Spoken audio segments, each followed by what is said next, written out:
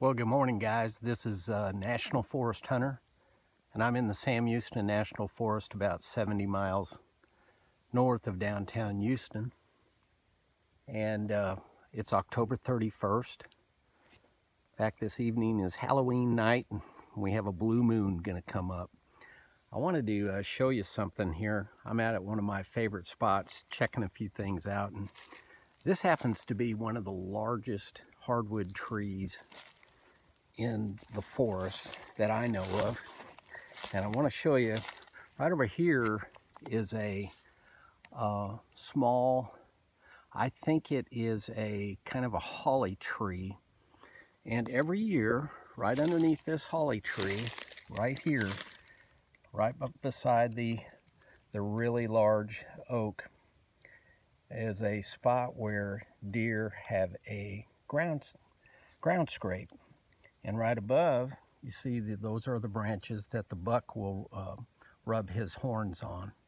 But it might be hard to see, but I can tell that this scrape's very active, and it's pretty big too.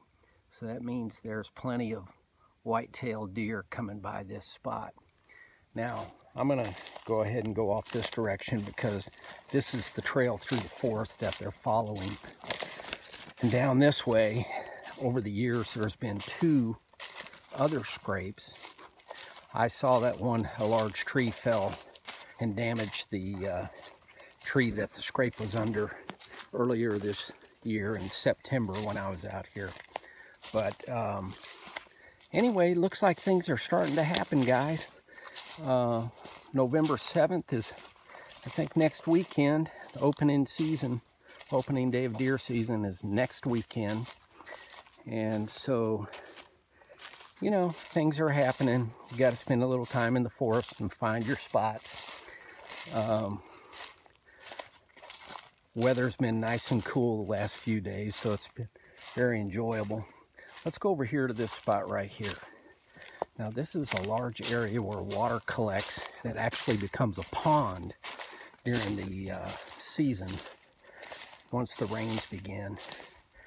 And usually right under this branch right here is where we see another scrape. But notice, I don't see anything right here this year, not a thing. So they haven't been active in this usual spot. This is the first year in about 10 years that I haven't seen a scrape at this particular tree. But guys, looking forward to the season getting started. I know the bow hunters have been out here doing their thing, and hope you bow hunters had a great October. Get out of the way, guys. Gun hunters are coming, and everything starts in earnest in about 7 days. So actually 6 days. So anyways, hope you guys have a great start to the season. And I'll be reporting in later after opening weekend. I'll talk to you later. Bye.